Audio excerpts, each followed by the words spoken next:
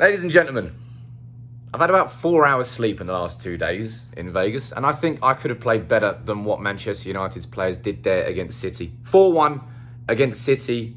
The second half was basically a repeat of what happened at Old Trafford earlier this season.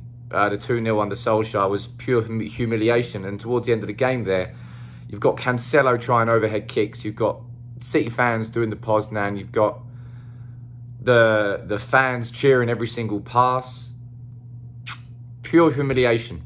Utterly devastating performance from City.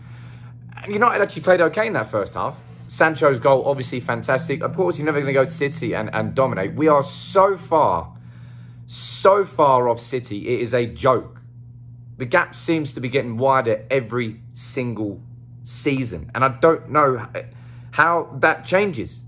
Now, you can start speaking about, I think Rangnick made a mistake in starting Wan-Bissaka today. I don't think he should have started. I think if you looked at how City played that game, all of their attacks were going down that right-hand side, and that should have changed at half-time. Poor from Ralph. But this isn't really a game, in my opinion, this is not a game where we need to talk about individual, I mean, in terms of individual errors, Jesus Christ, the entire defence. Harry Maguire, Victor Lindelof, Alex Telles, Wan-Bissaka. I'm not sure who played more shit. They were all abysmal. For the first goal, McTominay, he struggled today. I don't think McTominay was 100% fit. I can pretty much guarantee that he wasn't 100% fit. You can see it in how he was playing. And then the cross comes in. Telles, he's got Mahrez behind him at the back post. My initial reaction was, I was saying that Manchester United, there today in that defence, I felt that it was Telles who made that mistake. But ultimately, it was probably Harry Maguire or probably the midfielders who should have come and defended there. And instead, De Bruyne clear through, easy. But United got the goal back. A wonderful counter-attack. And I'll tell you what, there was some really good football in that first half from United. A bit of an end-to-end game. We were never going to dominate. I'll tell you what, it's so painful watching United play out from the back with the ball. It really is. City is they play with such a high line. That's why we got the goal with Jadon Sancho. They play with such a hard line that we got in behind, and it was a wonderful goal, a wonderful celebration that means absolutely fuck all. It means nothing. It's just another game there against our biggest rivals, well, second biggest rivals in the league. And we're just years off. I don't know how many points, we are what, like 22 points behind? I have no idea how far we are behind City.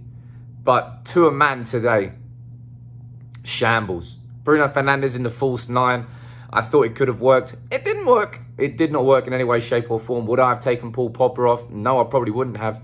Because I think he was going to be the one that found the balls in behind to Rashford and Lingard when they came on. But defensively, that was just utterly utterly abysmal.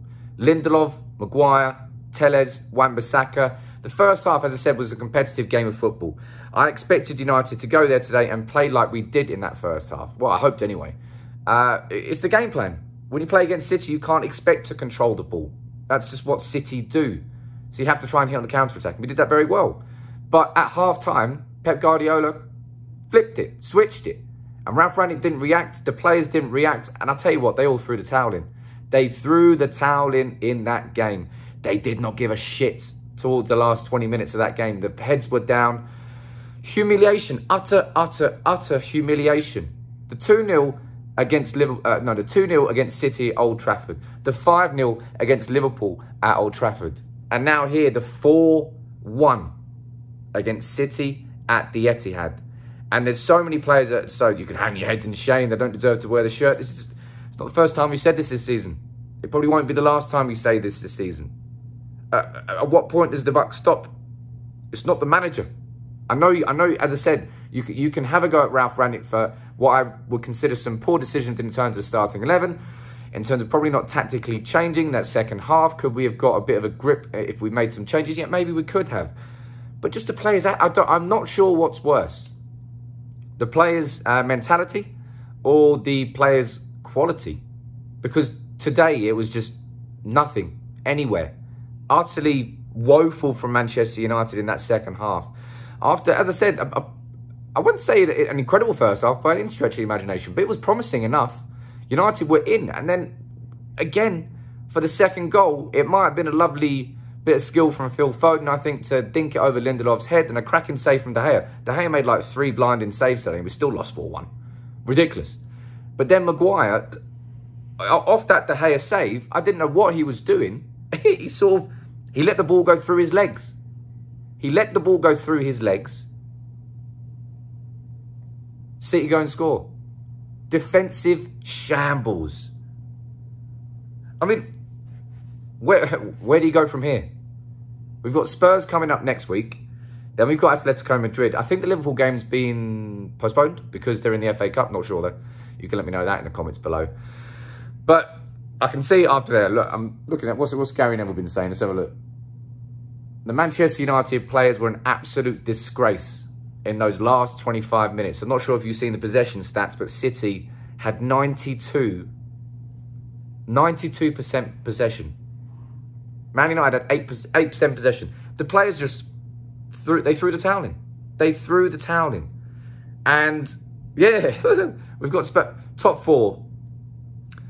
It's not going to be our way into the Champions League next year. And this is the thing that's going to piss me off the most now, is it's going to put whoever comes in next, whether that's Ten Hag, whether that's Pochettino, and the job that they've got on their hand is going to be ginormous anyway. But it's probably going to start with a year in the Europa League, which again delays any sort of progress that we truly want to see made by Manchester United. I don't know what else to say, right? You let me know in the comments below.